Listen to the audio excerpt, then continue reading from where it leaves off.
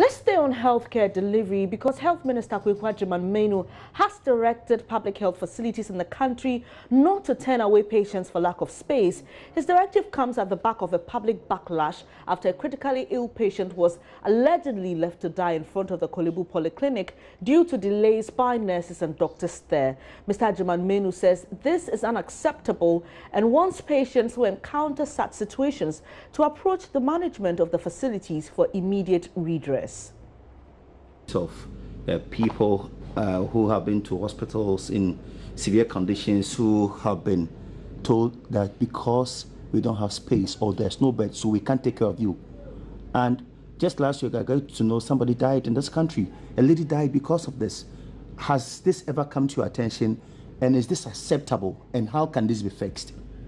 I mean, in this instance, if a patient doesn't come to complain, the professional who might have sent the patient away wouldn't come to tell the minister, this is what I've done.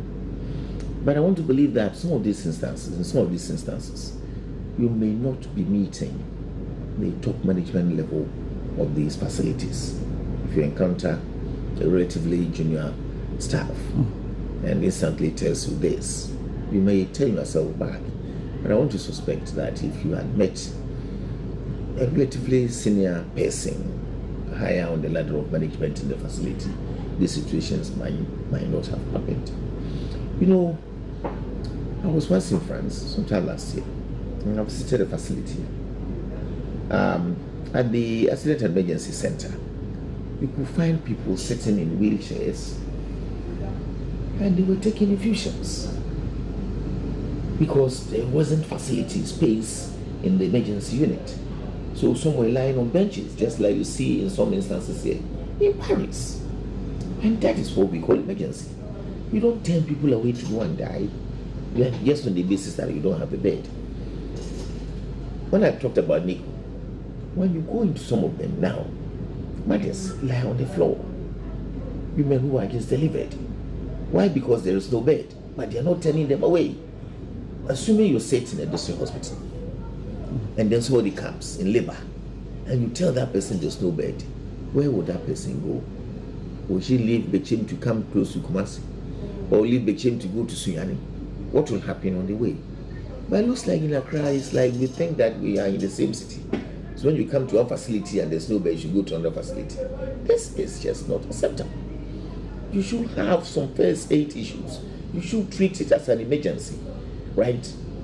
And after you have stabilized the person's condition, you want to find a place, you want to refer her to another place, you want to transfer her to another place. That is what you should do. But I don't even think that it is the patient's responsibility even to go around looking for where there is a bed. I believe a nurse, a midwife, a doctor, right, an administrator, somebody sitting in a hospital like Rage can be contacting other facilities to find out if there is space before you send the patient there. Why will you tell the patient in labor, in a taxi, maybe not even in an ambulance that we don't have, that there's no bed to go away and find a place somewhere? Then the person will go to SNET and go to 37 and end up in Kolebu or in a La Polyclinic. It's frustrating enough to tell a patient to do that. So these are some of the things that we So what clear directives or instructions would you give? Must this continue or we must stop? What clear instructions are we getting from you? Well, these instructions, I may engage my professionals and they will tell me more. I don't think these instructions will come to the public domain. After all, I'm not giving the instructions to patients, and I'm not giving instructions to viewers.